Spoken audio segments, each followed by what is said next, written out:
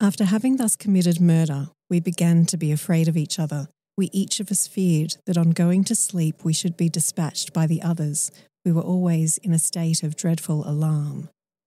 In today's episode, we will hear a sordid tale of convicts and cannibals, mind games and murder, as we join a group of escaped prisoners on a hellish journey towards their eventual doom.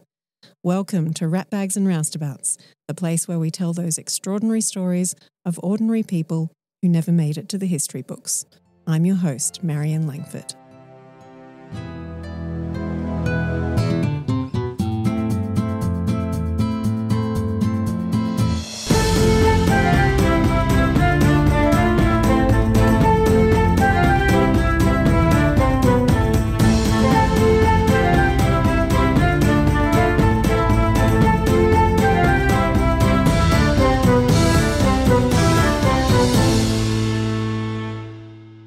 There's a bit of a story behind how I came across the topic for today's episode. Back in episode 6, Gaffs at the Gallows, we heard a bit about the history of capital punishment in Australia. While researching that, I came across 2 men who were sentenced to death simply for being illegally at large while under sentence of transportation. It seemed like a pretty harsh punishment for what sounded like a fairly minor crime. As I started digging into it, I found references to this particular death sentence all over the place, in speeches given mainly by criminologists and lawyers who were speaking in support of Australia's historical abolition of the death penalty. Basically, in the speech, they would talk a bit about the history of capital punishment in Australia and would then include the line, "And there was even one who was executed for being illegally at large." It always made it sound like this huge travesty of justice, so obviously I had to find out the whole story. Turns out, as with most things, it wasn't that simple. Firstly, all of these speeches were factually incorrect because they all said it was just one person, while in fact it was 2 who were officially executed for the crime of being illegally at large. And secondly, the line, I think, insinuates that not being where they were supposed to be was their only crime. And boy, oh boy, folks, that could not be further from the truth. So let's jump down this particular historical rabbit hole together as I tell you the incredible, dark and gruesome story. I actually really hope that someone someday turns this into a creepy miniseries or something, because it has it all. Paranoia, a fight for survival, murder, and that most horrible of all horrible crimes, cannibalism. But I'm getting ahead of myself as usual. First, let's head to Macquarie Harbour, Van Diemen's Land in 1830 as we unpick the truth behind that throwaway line. Macquarie Harbour was a penal settlement in the west of Van Diemen's Land that operated from 1822 to 1833. It was basically the precursor to the more well-known Port Arthur. It was a remote, harsh place, mainly used for reoffenders, essentially convicts who'd committed subsequent crimes after they'd already been transported out to New South Wales. Owing to its remoteness, convicts nicknamed it Pluto's Land. Not after the planet, which hadn't yet been discovered, but after the god of the underworld. These were dark times, so I guess they needed dark names. The small opening to the harbour, just 120 metres across, was and still is known as Hell's Gates, and it gives you a little indication of what the convicts faced there. Now, the weather out there is pretty tempestuous. It's freezing, it rains a lot of the time, and you also get the roaring 40s blowing across. Just to give you an example of how strong that wind really is, it would take ships about 4 weeks to sail from Hobart around to Macquarie Harbour, which was going against the wind. But the return trip going with the wind would take as little as 4 days.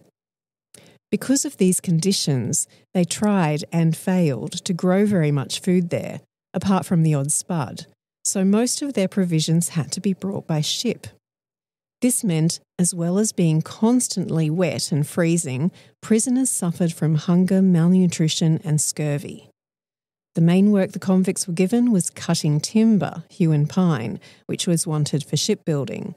It was unforgiving, back-breaking work, made more difficult by the lack of food. Punishments were harsh too. They were routinely lashed and put into solitary confinement, and the solitary confinement cells were not even big enough to lie out flat in, and they were absolutely pitch black. There was no light whatsoever getting in. If a convict failed to answer the roll call each morning, they were flogged. If they made any kind of small infraction, such as committing a nuisance or destroying his shirt, they were flogged. And in this penal station, lashes were delivered with a special cat-o'-nine tails that was called the Macquarie cat. It had 9 strands, each with knots tied along it, but added to the knots were these small pieces of metal, just in case it wasn't already brutal enough. It wasn't unheard of for prisoners to commit crimes such as murder just so that they would be executed, because death was preferable to living in this hell on earth. But some of the convicts thought there must be another option: escape. This was no easy feat. It was about 170 kilometres from Macquarie Harbour to Hobart as the crow flies. In those days, everyone sailed between the two settlements. There was no real overland route.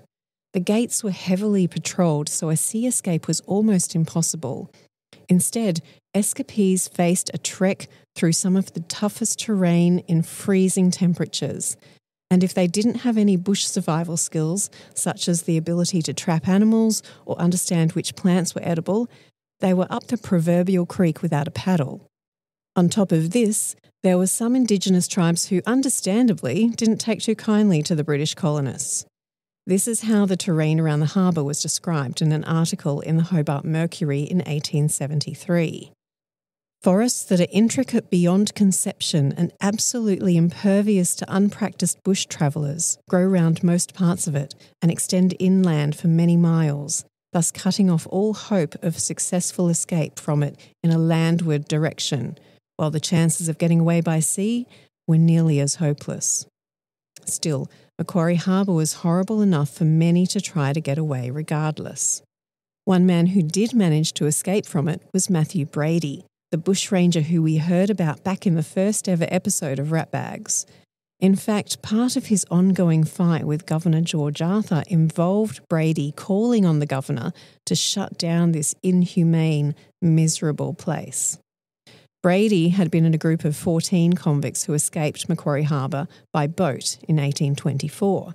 But, as I've said, a sea escape was almost impossible, and most escape attempts went by land. Another fairly well-known convict who escaped this way not once but twice was Alexander Pearce.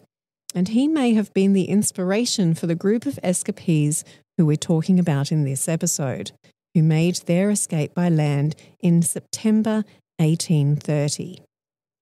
There were 5 of them: Edward Broughton, known as Ned, Matthew McAvoy, sometimes referred to as Mackleboy, Patrick Fagan, William Coventry, and Richard Hutchinson, who was also known as Up and Down Dick, apparently thus named because he was quite tall for those times, standing 5'8". That's about 172 centimetres. And by the way, here's a tip: don't try Googling Up and Down Dick. It will not end well for you. Anyway, 5 of them escaped, but only 2 of them, Broughton and McAvoy, were found when they turned themselves in at Maguire's Marshes, over 100 kilometres from Macquarie Harbour. In November 1830, a story appeared in the Hobart Town Courier explaining what the men said had happened to the other 3 who hadn't made it. Even then, the newspaper questioned the veracity of the tale the men had told. They said that after travelling for 6 days they got to a river, but Hutchinson and Coventry couldn't swim, so they were left behind at that point. The 3 remaining men continued when about 4 days later, exhausted, Fagan was killed by an Indigenous group. But the news report ends with this line: "These men have been closely examined in the jail by Mr. Mulgrave, the Chief Police Magistrate, respecting the fate of their comrades, about which much mystery hangs." Broughton and McAvoy were charged with being illegally at large, but it seems the authorities knew there was more to it. But what they didn't have was evidence. In those days, trials and executions were done fairly speedily usually, but with Broughton and McAvoy, they were held in jail for almost 9 months before they were finally hanged.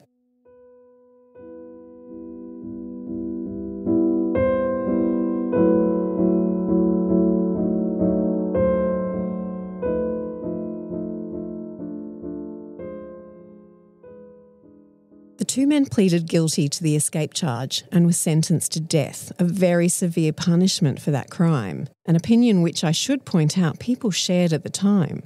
But the judge also encouraged the men to spend their final days giving their full confession of what really took place to their respective church ministers. Broughton was Protestant and McAvoy was Catholic, though, to be honest, neither man was very religious. The judge told them any confession they made would be kept from the public until they were dead, as some kind of small comfort, presumably to spur them into telling the whole sordid truth. Both men did just that, and the confession Edward Broughton gave was later printed in pretty much every newspaper across Van Diemen's Land. According to that confession, this is what really happened. Broughton began with a bit of background to his own criminal career. He ran away from home aged 11 and began a life of petty thieving. He fell in with a bad crowd, including, I quote, women of loose character. I mean, you can't trust those loose women, can you?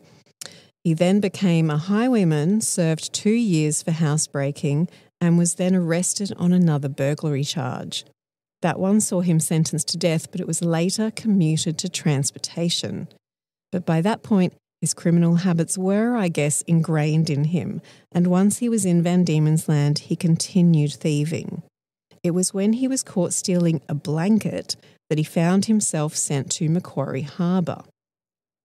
While he was a habitual thief, stealing a blanket doesn't really sound like much to have deserved to be sent to such a place.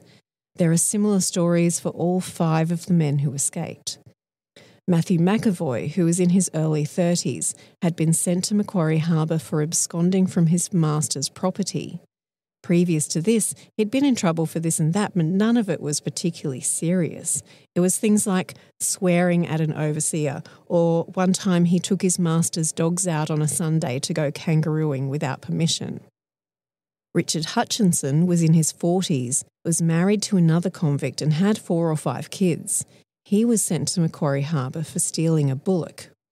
Patrick Fagan was just a young bloke. He'd been transported when he was 15 or 16, so was only between 18 and 20 when this escape took place, and he was sent to Macquarie Harbour for stealing money.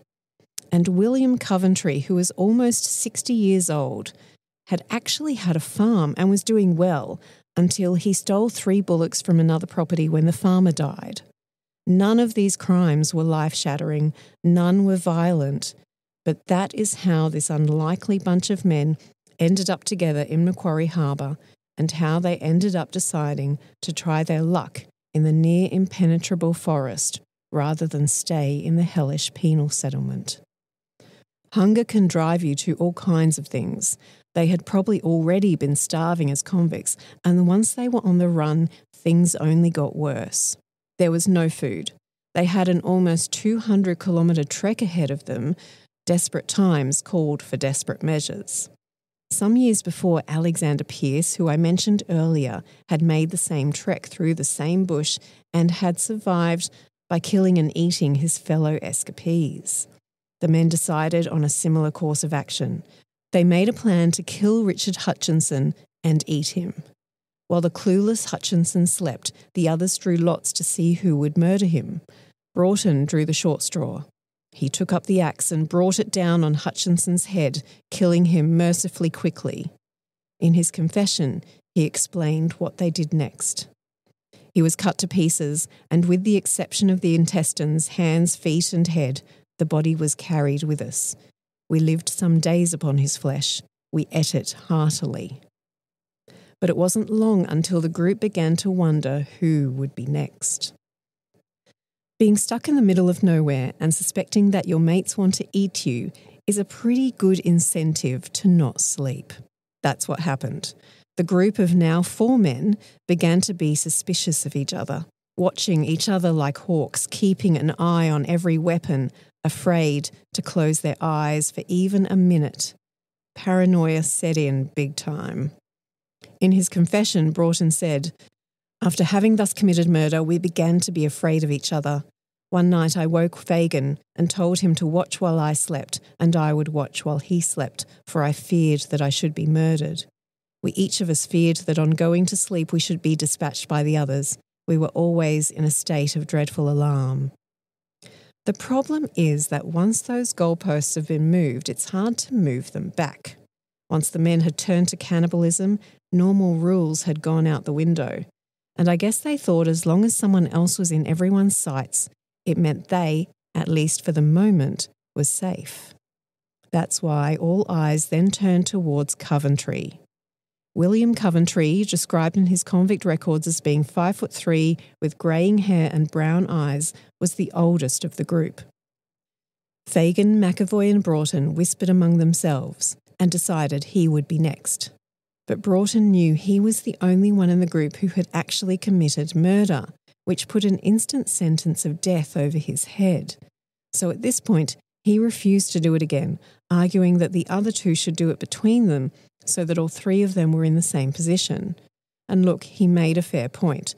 But it turns out he was better at the task than McAvoy and Fagan, because when they went to actually do the murderous deed, they really ballsed it up. I assume the three of them thought Coventry is old, he'll be easy to kill. So one night Coventry is cutting wood for the fire. Fagan sneaks up behind him with the axe, but Coventry sees him coming. Fagan brings the axe down, but Coventry has turned at the last moment. The blow strikes him just above the eye, but it doesn't kill him. Coventry begins begging for mercy. Broughton and McAvoy then have to run in, and the three of them overpower poor old Coventry and finish him off. In the confession, Broughton doesn't go into details over how Coventry dies, but I think reading between the lines, it was a difficult death. To paraphrase James Bond in Casino Royale, Coventry made them feel it. But once Coventry was dead, they wasted no time in cutting him up and tucking in. I think the most disturbing part of the murder of William Coventry is this line in the confession. Broughton said, "We lived upon his body for some days.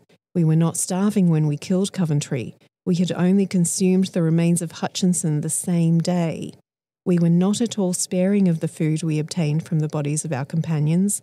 We ate it as if we had abundance. If we had been sparing of it, the one would have been sufficient for us." I think this, more than anything else, is the part of the story that I find hard to get my head around. Psychologists have categorised 3 types of cannibalism. There's ritual cannibalism, which has been found through history in some tribes around the world where, for example, they consume part of a loved one when they die so that the person's spirit can live on in them. Then there's survival cannibalism. An example of this is seen in the story of the Uruguay rugby team whose plane crashed in the Andes in 1972, and they had to eat those who had died in order to survive. Then there's pathological cannibalism. An example of this would be serial killer Jeffrey Dahmer, who cannibalised parts of his victims. These stories of convicts and bushrangers in the early history of the British settlement in Australia often begin as survival cannibalism, but they seem to start to straddle that line between survival and pathological.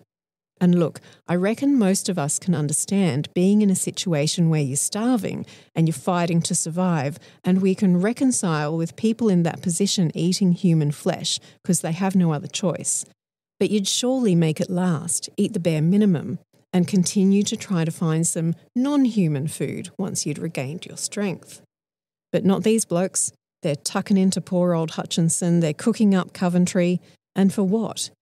All it's doing is making them more suspicious of each other, more paranoid, more fearful that they might be next. A similar thing happened with Alexander Pierce. In his story, the group of escapees had begun by drawing lots to see who would be killed for food, and ended with a standoff between the last 2 men to see who would kill who. However, it was possible not to descend into a murderous rampage. We saw this with Thomas Jeffries, who we heard about in episode 2, where his group decided whoever fell asleep first would be killed and eaten. But after that, the remaining 2 men continued to travel together without this level of suspicion and paranoia.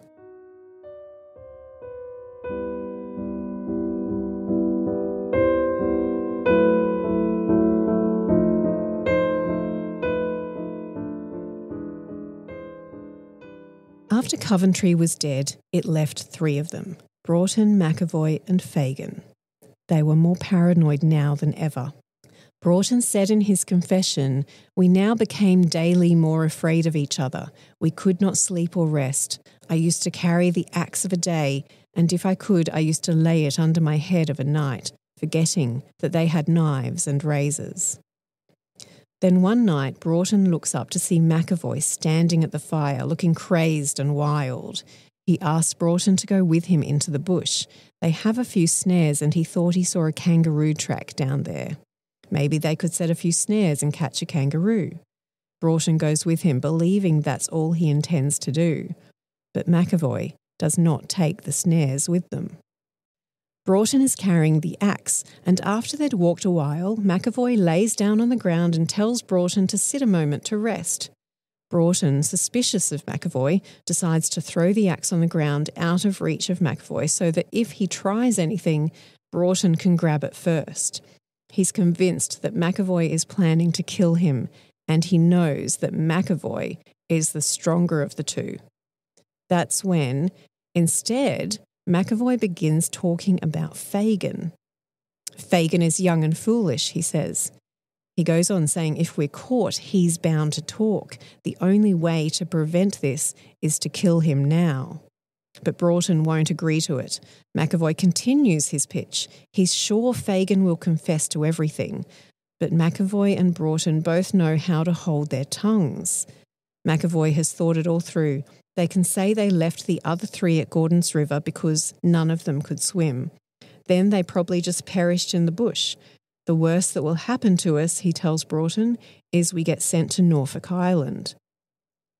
But Broughton says Fagan is known to be a very good swimmer, and no one will believe the story. They agree not to kill him, and they go back to camp. But the seeds of doubt have been sown.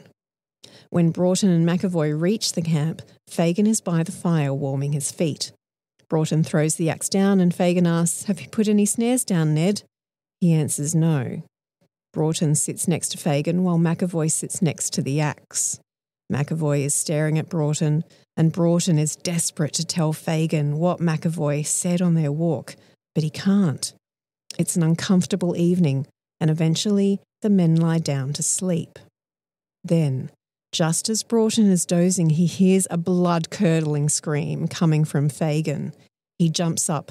There is blood pouring from a wound on Fagan's head, and McAvoy is standing over him holding the axe. Broughton screams at McAvoy, "You murdering rascal, you bloodthirsty wretch, what have you done?" McAvoy tells him this is going to save us both. Then he brings the axe down on Fagan's head a second time. Fagan is still alive, but he's not in a good way. He groans, and then McAvoy grabs a razor and he slits Fagan's throat. Fagan is dead. Broughton and McAvoy spare no time in stripping him naked, and in doing so they began to have an argument over Fagan's red shirt, which they'd stolen from Bradshaw, one of the overseers at Macquarie Harbour. Incidentally, Bradshaw had been one of the few people there who'd shown any kind of kindness to Broughton, and in return Broughton had once tried to have a tree fall on him and had also stolen clothes and food from him before their escape. Anyway, once they'd stripped Fagan, they cut off his head, hands and feet and roasted the rest of him.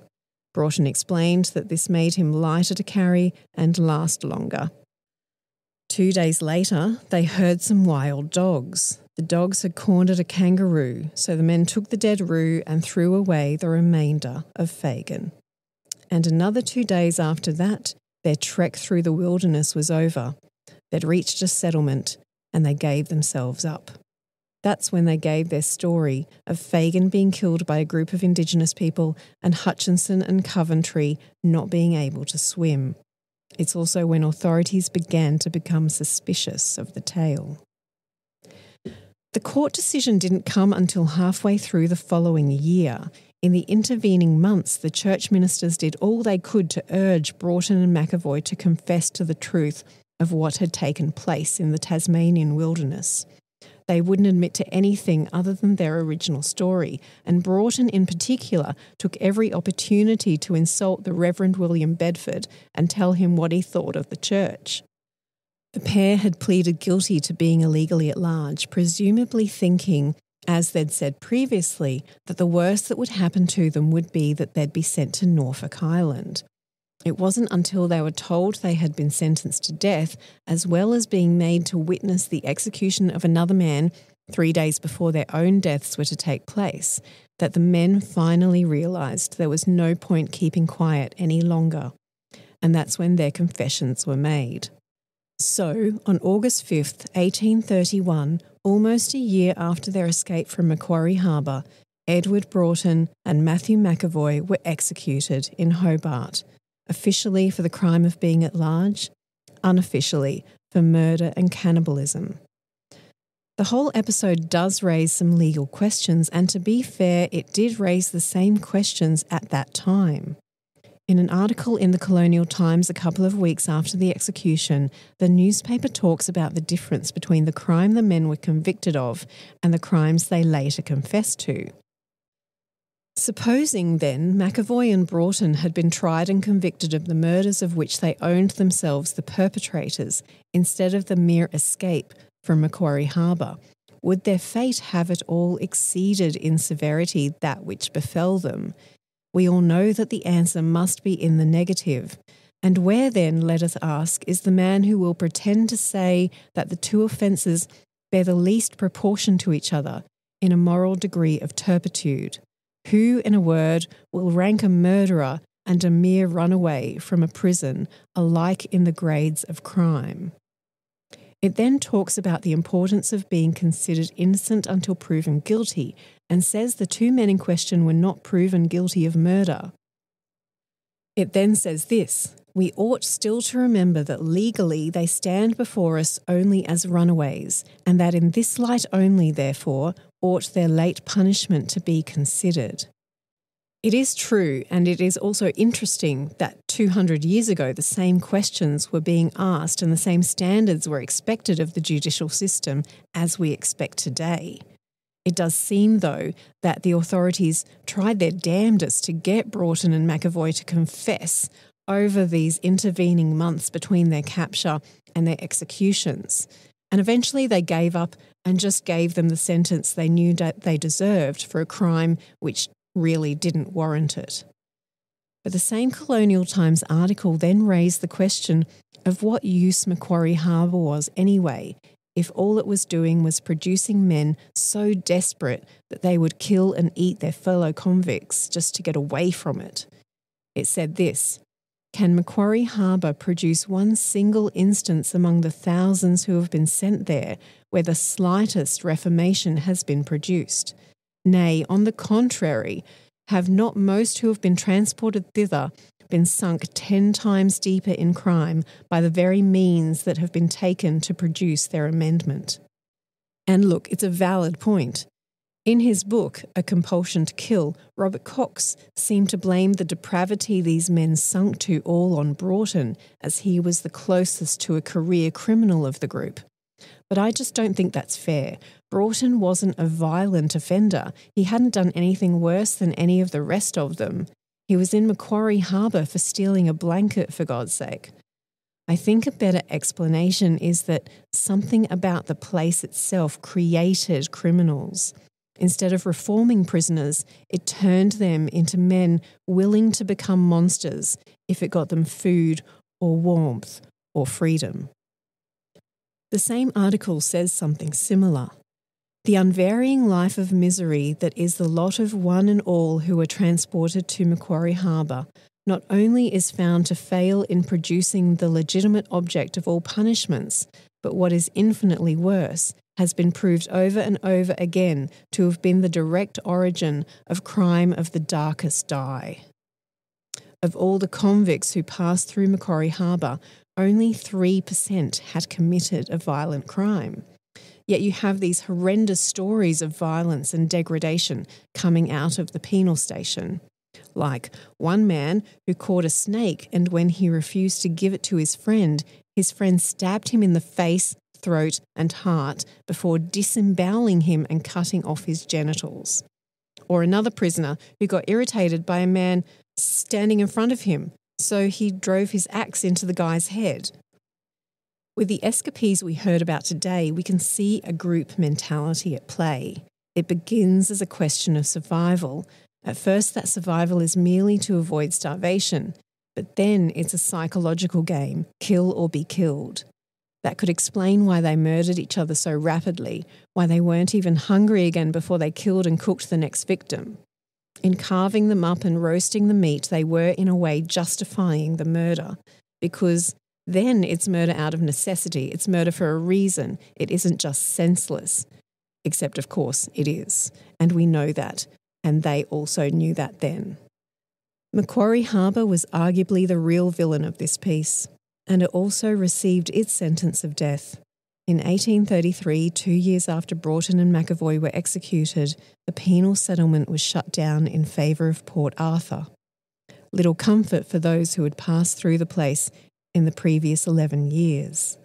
Little comfort too for Edward Broughton and Matthew McAvoy, who are now a footnote in Australia's history as the two men who were executed for being illegally at large, a seemingly simple phrase that was not actually that simple at all. Well, that's it for another episode of Ratbags and Roustabouts. It's been quite the tale of horror that we've heard today. I will be back in a fortnight's time with another story for you.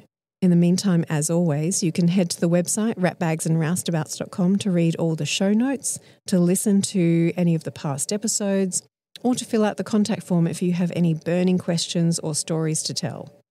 And in the show notes for today's episode, you can also read an extra little nugget about Alexander Pearce, who was briefly mentioned in this episode, and how he earned his place as possibly Australia's worst cannibal killer. Anyway, I hope you enjoyed hearing all about the murderers and cannibals from today's episode. In a way, it's actually a sad story, and I reckon, like me, you'll probably feel quite sorry for all of them. Anyway, make sure you join me again in 2 weeks' time for more stories about those common as muck ratbags and roustabouts from our past who still have incredible tales to tell.